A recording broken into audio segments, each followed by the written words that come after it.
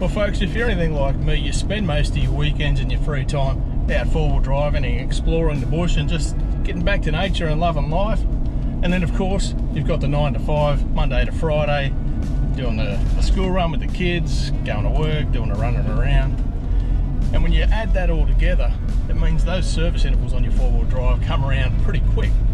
But the great news is you can save plenty of coin by doing those oil changes yourself.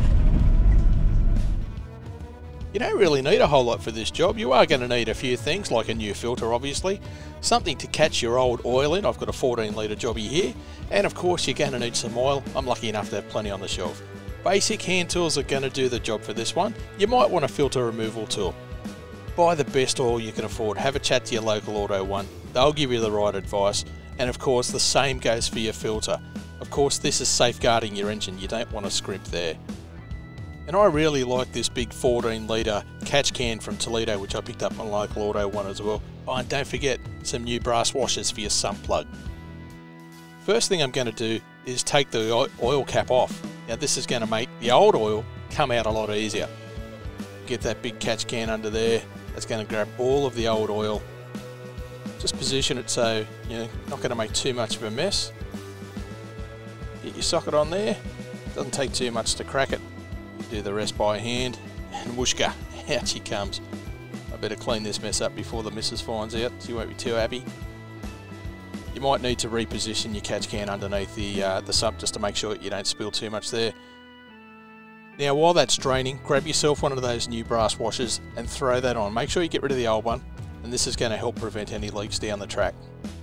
By the time you've got your washer on, all the old oil should be out. So get that in there, give it a tidy up, bit of a clean. Neatness is important. Get your ratchet back on there. Now this doesn't need to be the tightest thing in the world. Those brass washers are designed to compress. Just enough so it's not going to fall out. You'll know. Now it's time to get rid of the old oil filter. Mine's hidden here behind this hose, and for me it's a case of just a simple socket and an extension bar. This is a 1/2 inch drive. Nissan put a lot of thought into this. I think this is really clever.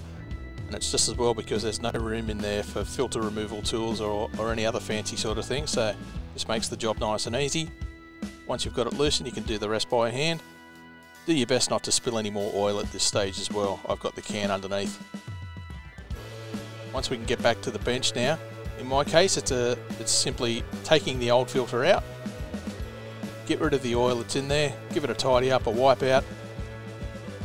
Once that's all tidied up and cleaned up and ready to go, one of the things I'm going to do is remove this seal. Now when you get your Ricko filter, it'll come with a new seal. Very important to replace that. That compresses over time, and if you reuse it there's a good chance you're going to end up with an oil leak, so don't risk it. Get rid of that. Get a new one on there. So here it's in with the kit. The new filter, looking a whole lot better than the old one.